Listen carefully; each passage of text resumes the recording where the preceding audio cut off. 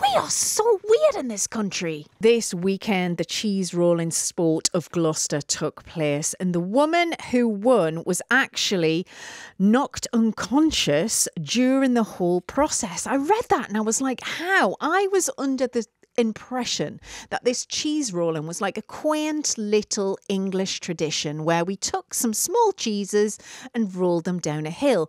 The first cheese at the bottom is the winner. No, it's not, right? They take a really steep hill in Gloucester, right? And they roll one giant cheese down it, and then people line up at the top of the hill and chuck themselves down.